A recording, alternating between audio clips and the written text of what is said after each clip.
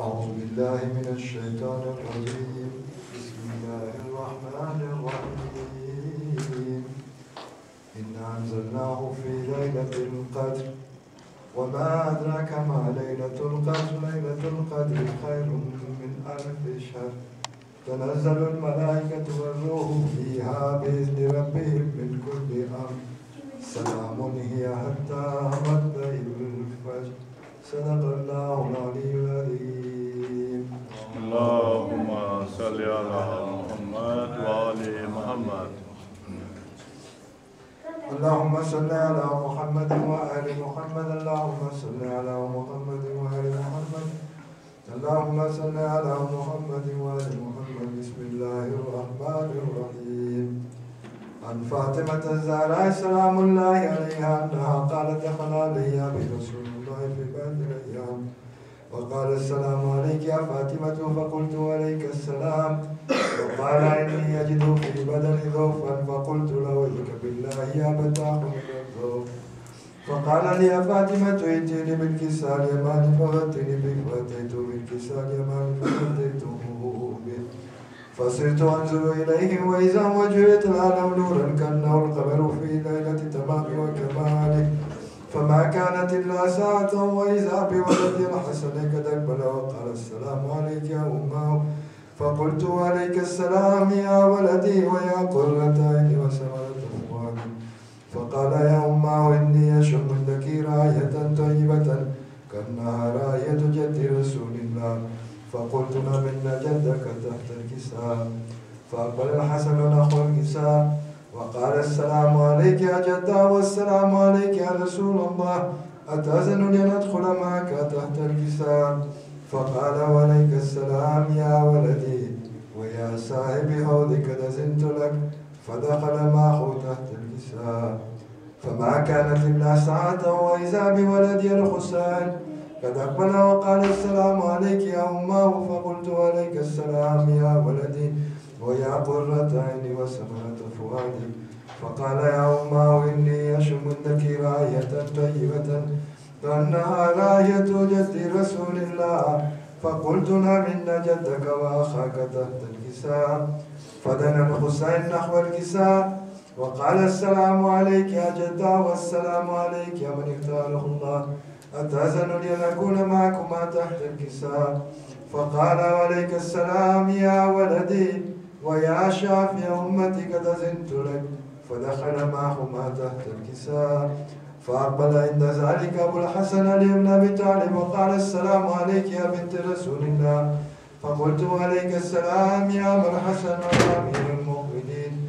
فقال يا فاطمة إني أشم عندك راية طيبة كأنها راية أخي وابن أمي رسول الله، فقلت لما هو ما ذاك تحت الكساء.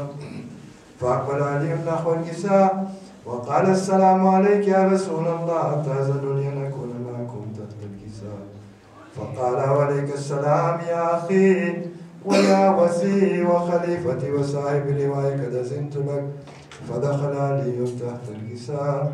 ثم أتيت نحو الكساء فقلت السلام عليك يا أبتا والسلام عليك يا رسول الله، أتأذن لي أن أكون معكم تحت الكساء؟ فقال وعليك السلام يا بنتي ويا بزحتي قد أذنت لك، فدخلت تحت الكساء. فلما اكتملنا جميعا تحت الكساء أخذ بي رسول الله بطرف الكساء وأومى بيد اليمنى إلى السماء وقال اللهم إن هؤلاء أهل بيتي وخاصتي وحامتي، لحمهم لحمي ودمهم يؤلمني ما يؤلمهم ويزنني ما يزنهم، أنا حرب لمن حاربهم وسلم لمن سالمهم وعدو لمن عاداهم محب لمن أحبهم، إنهم مني وأنا منهم، فاجعل صلواتك وبركاتك ورحمتك وغفرانك ورضوانك علي وعليهم، وأذهب عنهم الرجس وطهرهم تطهيرا.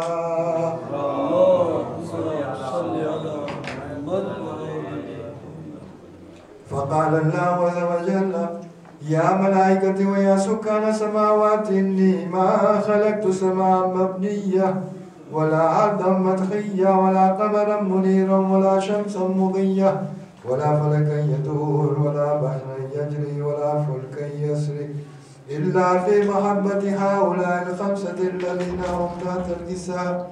فقال جبرائيل يا رب ومن تحت الكساء؟ فقال الله عز وجل هم أهل بيت النبوة ومعدن الرسالة، هم فاطمة وأبوها وبعلها وبنوها.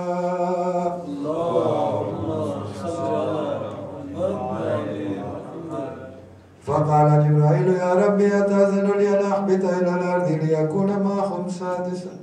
فقال الله نعم قد أذنت لك، فهبط اليمين جبرائيل وقال السلام عليك يا رسول الله.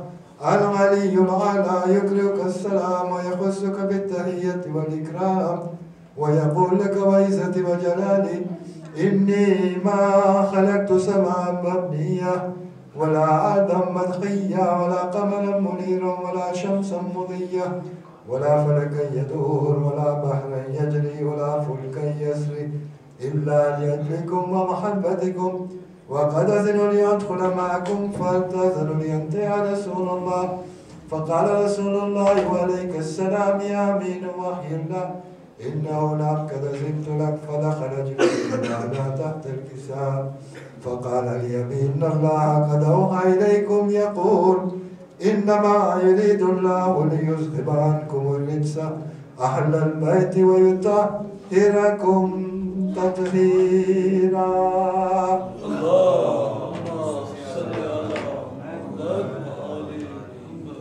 فقال علي لأبي يا رسول الله أخبرني ما لجلوسنا هذا تحت الكساء من الفضل عند الله.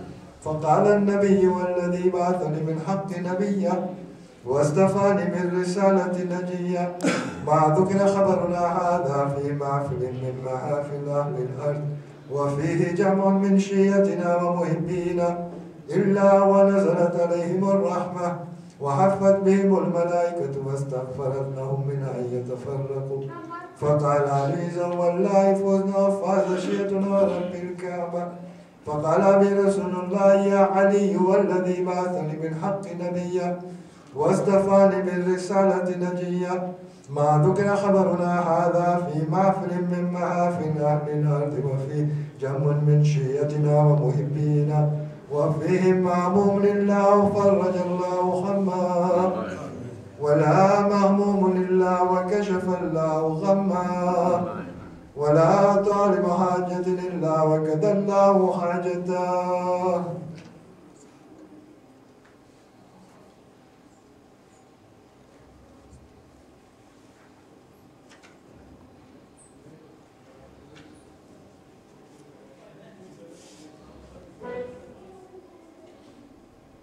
فقال علي زوم الله فزنا وسعدنا وكذلك شيعتنا فازوا وسعدوا في الدنيا والآخرة ورب الكعبة.